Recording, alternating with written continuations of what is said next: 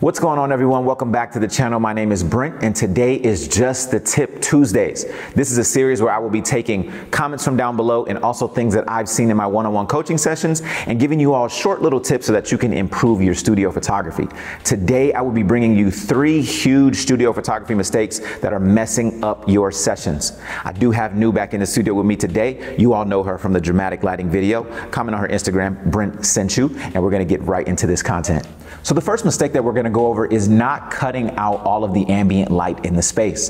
The first thing that we should see before we ever turn on our trigger, the first shot should be just a straight black screen. This is going to give us a blank canvas to work from, and that means all the light that we bring in after this is us painting on that canvas. Let me demonstrate how you do this. We're going to cut our camera on, and it will differ based on the space that you're in. I am in a space that has no natural light coming in, so I'm only really trying to cancel out these fluorescent bulbs that are shooting onto my scene. So I'm going to start with an aperture of f8, an ISO of 100, and a shutter speed of 1/250th. And when I take that first shot, all I have is a black screen, so now I am able to paint on this blank canvas. The second mistake is going to be not having a catch light in the model's eye. And the best way that I've found to do this is to use the modeling lamp on your strobe. So I'm going to turn my modeling lamp all the way up to full power. The next thing I'm going to do is I'm going to stand right in front of my subject, and I just want her to look straight at me. And what I'm looking for here is to ensure that there is a small circle of light in the model's eyes, so that way when I come over here and take this test shot, you can see, and it is clearly illustrated, that there is a catch light in the eye. 3, 2. I like to do these as a medium shot just so I can really get a nice focus on the eye. And what you'll notice is when there's a catch light in the eye, it really brings some life to the portrait. It really brings life to the subject. And if you compare this to a photo that has no catch light in the eye, you will clearly see the difference. This is not a hard, fast rule, but it is one that I think you should learn first before you decide to break it. Let's move on to mistake number 3. The last and final mistake that I want to go over is rushed or bad composition. I can't tell you how many times that I give my one-on-one coaching clients the camera, and the first thing that they do is just start snapping away at their photos. Now, if we've corrected mistakes 1 and 2, the last thing that we should be able to do is simply breathe and take really good photos. But there's 2 different types of composition mistakes that I want to harp on today. And the first of which is shooting down at your client or subject. So instead of coming here straight on at a nice eye level, a lot of clients will end up shooting down as their first method of shooting a client. And what you will start to notice when you're not shooting eye level with your client is that you're going to make them look very small. And again, this is not a hard and fast rule, but it is one that you should know before you break it.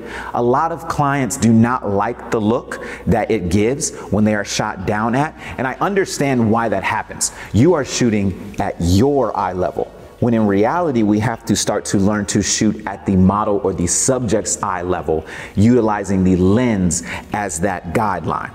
The second, and honestly what I think is a more egregious, and if you want to just give me like triangle, a more egregious act of composition is cutting off our subject at the joints. So let's do a few shots here. We'll just do 5, just kind of move 5 different ways. It's cutting off our subject at the joints. So I'm going to take a few different shots here just to kind of illustrate what it is that I'm talking about.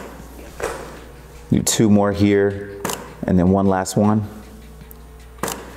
So one thing that you're going to notice across all of those shots is that if we just took our time, took a breath, took a step back, or waited before we snapped off that shutter button, we wouldn't do things like cut off the elbows, cut off the wrists. When you cut off a subject's joints, it looks very unnatural.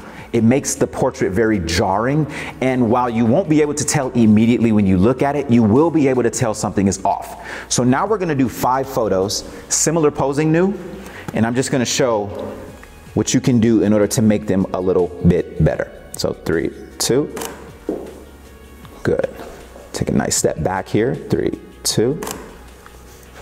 Cool, so now we can come in close because she's got the elbows a little tighter. 3, 2.